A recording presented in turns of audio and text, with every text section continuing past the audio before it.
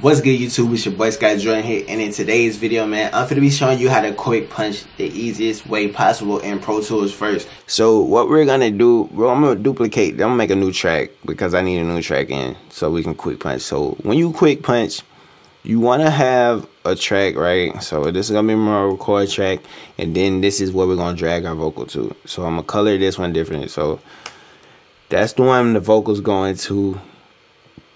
And let's get right. So in Pro Tools first, this is what I want to do. You want to go to the record button, then you want to right click the button and you want to go to quick punch. All right, this is very important here. When you look in Pro Tools first, you'll see these two options right here on the screen where my mouse is. All right, you don't want tab to transient to be on, and you don't want this to be on. So you want to turn those off. Okay, you want to make sure you turn those off. So because if it's on, I'm gonna show you what it does when it's on. So if we're trying to quick punch record, this is what we get. So let's go. Yeah. See, I can't go back and record. I'm just recording right here from my transient. You see, you do that, it's not gonna work right. So you get left with that right there, having to go back and forth, right? So that's the wrong way. All right, so this is the correct way. So you come back over and you want to record like this. Yeah. You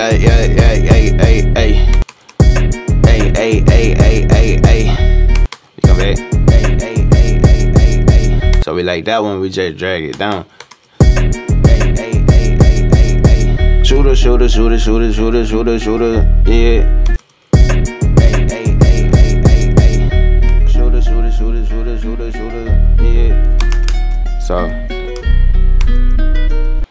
So there we go. Yeah. Shooter. Hey. Big money, big drip. Hey. So it's back, you know. Shooter. Yeah. Money, big drip. Hey. Alright, because the thing you want to know about quick punching, wherever this arrow is, that's where you're gonna record from. So if you got it right here, it's gonna run from here. So if you got it here, it's gonna run from here. If you got it from here, wherever you click, it's gonna run. So your best bet is to put it in slip mode so you can click wherever. So if we want to run it from here, it's gonna always come back there.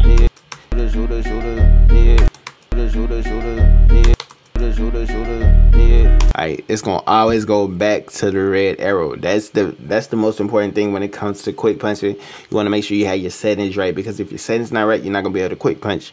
Alright, but make sure you like, comment, subscribe to the channel. The next video that's coming in the Pro Tools first series will be a video on how to mix vocals. So be on the lookout for that one. But I just want to show you how to record using quick punch like you do in Pro Tools. It's a little different because it comes up like this automatically, and it throws a lot of people off, and I don't want you to make that mistake.